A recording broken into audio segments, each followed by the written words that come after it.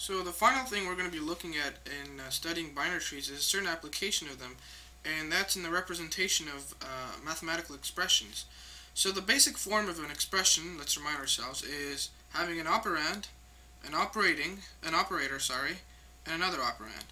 So we're all familiar with, for example, say 4 times 3. This would be a mathematical expression, or 4 times you could replace 3 by an x.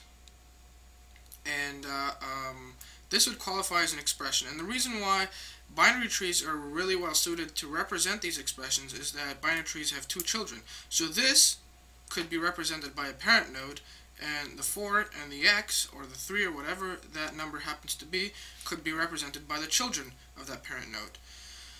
So this is the basic form of an expression, and we could always have more complex expressions combining multiple ones of these basic forms.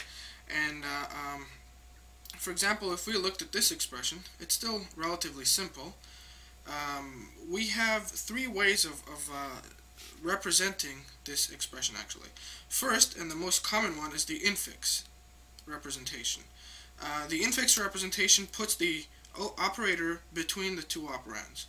So in this case, here's how we represent it, as we're all familiar with.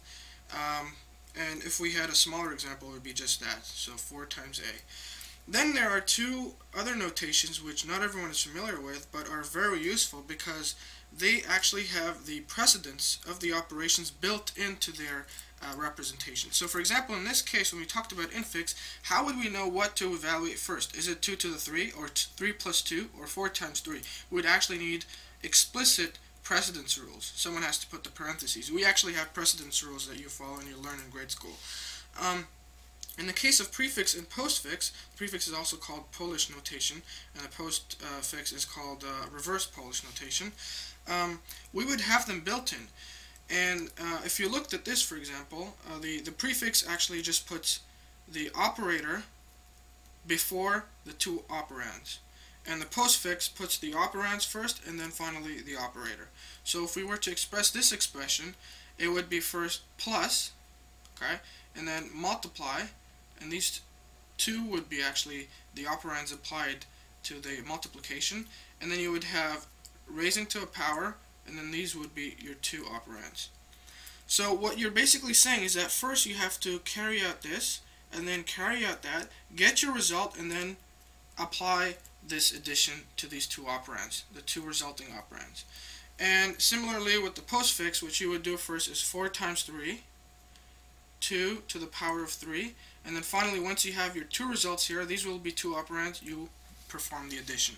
So we can see that we're actually given the order here. If you followed in this direction, or if you followed this, the prefix notation in this direction, you would actually perform the operation of the evaluation of the entire expression in the correct order.